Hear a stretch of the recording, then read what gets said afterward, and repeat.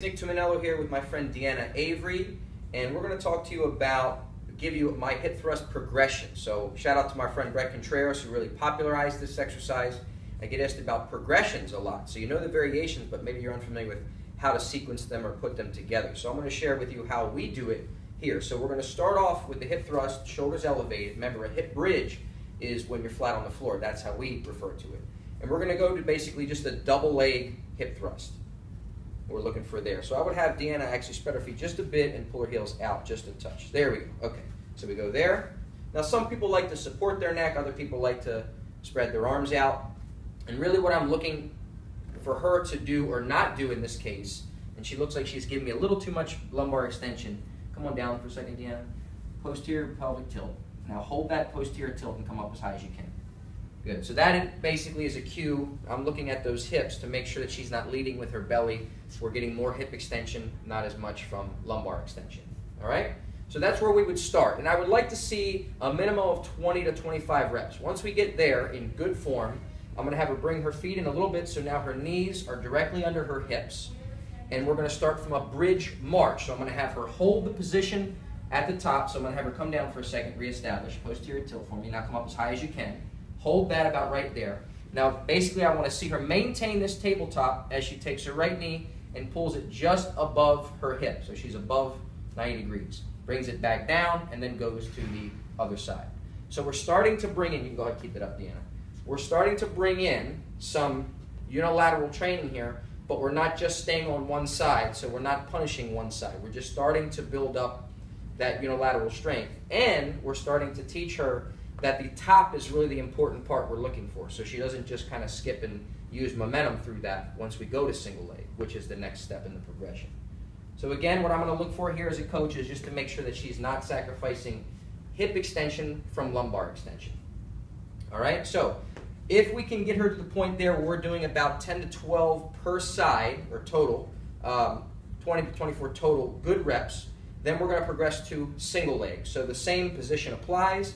In this case, I would just have her take her right knee, pull it up as high as just above 90 degrees of hip flexion. Then she's going to keep this here, and she's going to focus on one side at a time. She's going to go down as far as she can comfortably, come up, and pause at the top, like the tabletop, for a second. So just go 4 reps on each side, Deanna.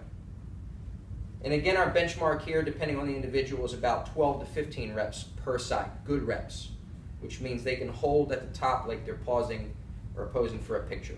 And just do a few reps on the other side. Down and straight up. I want to make sure that she keeps her feet flat. I don't want to see her going into like a calf raise where she's elevating her heel. All right, good. Just kind of sit down, take a break for a second. So then there's 2 types of progressions, or 2 directions that we'll progress here.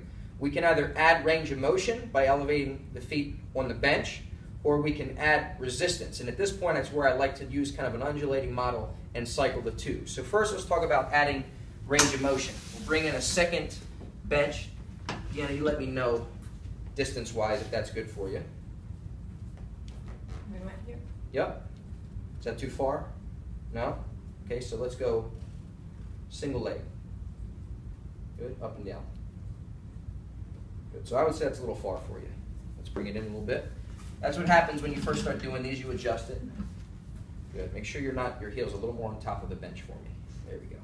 Okay, so she goes into flexion. Now she can go lower than she was going before, and we're bringing in a little bit more hamstring. Good. And a quick little tip here, if you notice, take a break for a second, Deanna, this bench that we're using where her feet are on is actually just a bit higher than the bench she's got her shoulders on.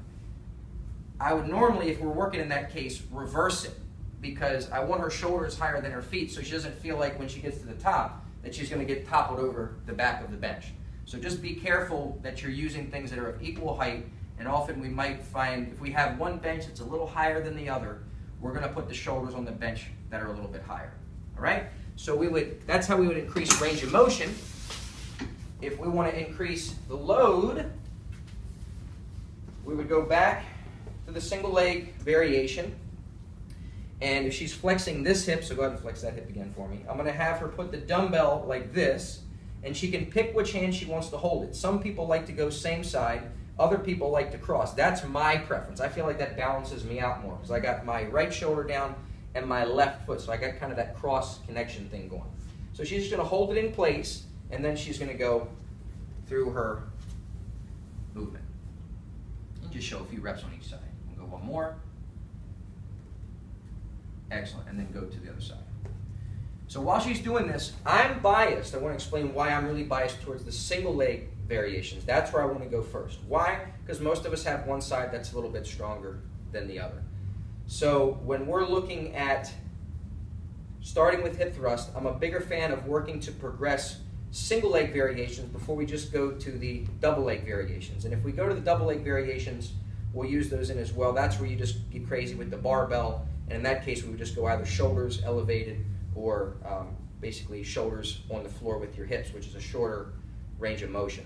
The other nice thing about not biasing towards the barbell and really staying with the single leg progressions is because it doesn't require as much setup and as much equipment. If I'm in a big box gym, sometimes it's really tough to set up barbell hip thrusts, especially from the floor. You might not have the hip pad, right? It's a pain in the butt to find the right bench, to find something to put the bench up against, that you're not pushing the bench away from you. In this case, all I need is a regular bench and a dumbbell, and I have several progressions to go to from there. So that's how we progress it. Deanna, you have anything to add? Nope. Because you use this one a lot. I do. You covered it. Just using that pad if you're using the barbell for sure. Absolutely. All right, there you have it.